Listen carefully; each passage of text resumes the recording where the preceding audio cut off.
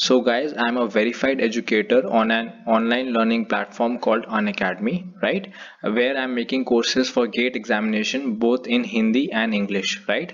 So you can download the Unacademy learning app, search my name over there ACT and follow me on that particular platform for awesome videos on the GATE chemistry examination.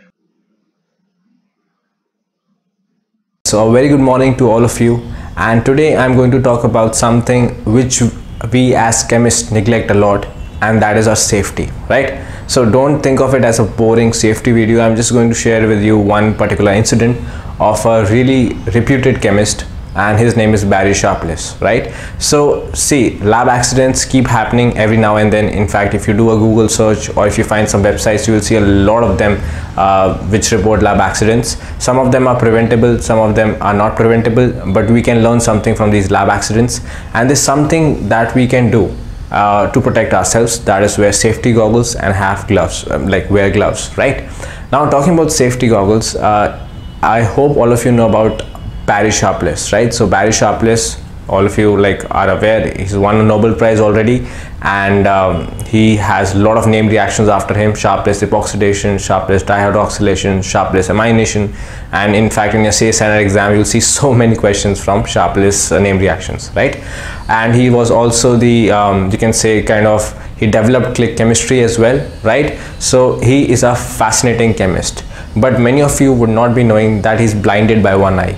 And this incident happened in 1970s, right? So I'll attach a link from where I read this article. He was an assistant professor at MIT. So there's an article in MIT for which I'll attach a link down below in the description box. Now this incident is quite tragic, but but you learn a lot as well, right, from that particular incident. So what happened was, in 1970s he was assistant professor, and he always used to wear safety goggles in the lab all the time, right? But one day he was going out of the lab, and so he kept his safety goggles down, and he was taking off from work, and he was going outside the lab, and he saw a grad student, and he was doing a procedure which is called sealing of NMR tubes. All right, so why do you seal NMR tubes? Well, there are certain compounds which are air sensitive or moisture sensitive.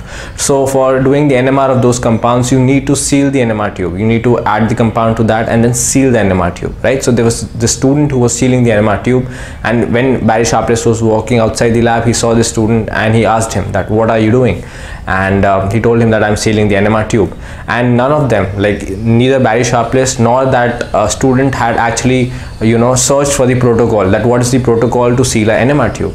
And he was sealing it in liquid nitrogen, right? So to maintain a cold atmosphere, he was sealing it in liquid nitrogen. I would not go into the details of the procedure because that will dilute what this video is all about. That I can discuss in some other video, so I'll not go into the whole procedure, but he was doing it in liquid nitrogen.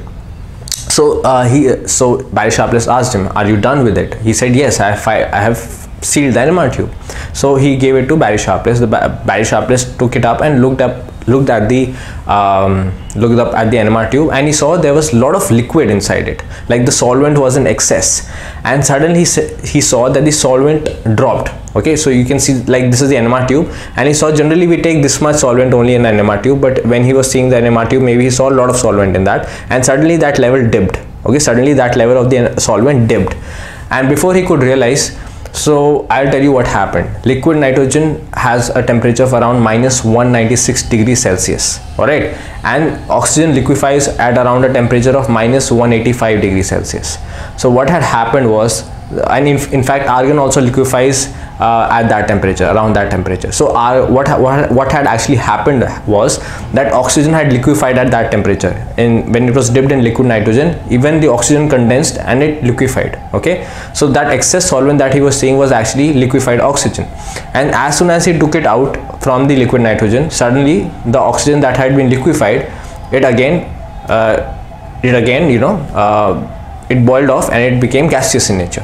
And suddenly when so much liquid became gaseous in nature, the solvent ratio fell, but now there's so much gas and so much pressure inside the NMR tube that the NMR tube, before he could react, burst. And he did not get any face cuts at all. I mean, the NMR tube is a very thin tube, so it burst, but since he was looking at it like that, much of the glass shreds went into his eye. and for about, I think about a week or so, he was in the hospital, and the doctors told him that due to a condition called sympathetic ophthalmia, yeah, sympathetic ophthalmia, he could be blinded by both the eyes. So he was really worried, but thankfully his one eye got saved, and but like he was blinded by one eye. So in the end, what he said was that no matter what happens, there is never a good excuse to not wear safety goggles in the lab, right? So always definitely wear safety glasses in the lab. It's a must. You know, many of you take it in a very light manner, but you know, just wear the safety glasses. Like, is it worth it to lose your eyesight just because you don't want to wear the damn safety glasses? It's not worth it. So please follow these protocols. It's for your own good. And I could not quote any other incident apart from Barry Sharpless, because Barry Sharpless is a well-reputed scientist, and I know that, you know, it happens. It's psychology that when something happens to a very well-reputed scientist, only then we consider it to be serious. Otherwise we just take it very lightly, right? So always do wear safety glasses. I do not have safety glasses in my with me right now. I only have these normal glasses, so I'll just wear them for the dramatic effect, right? So do wear the safety glasses. It's really important, and be safe and work hard, but be safe and have fun with chemistry. Thank you.